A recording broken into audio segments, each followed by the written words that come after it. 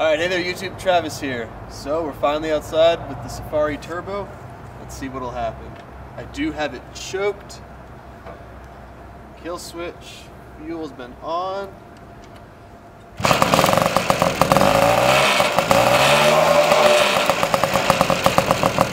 That was too easy.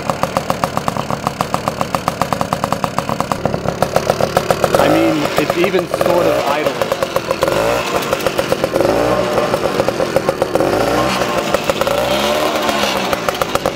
Pipe sounds awesome. Yeah. Wow. Speedo like. What? Oh wow. What a riot.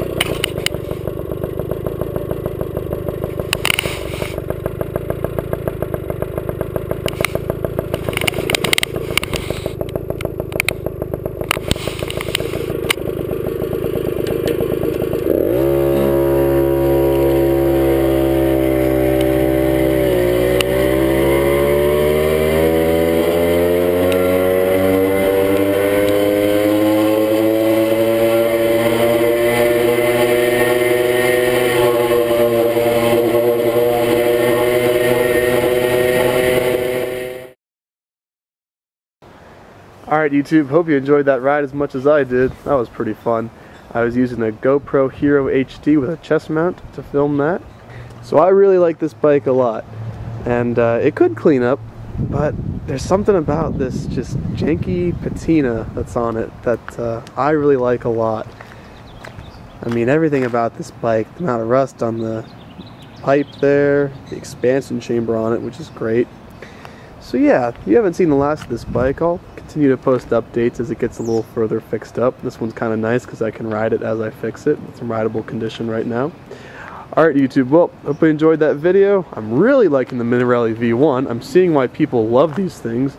The amount of power you get from stock, the fact that there's Allen keys on the engine case, you don't have to deal with flathead screws.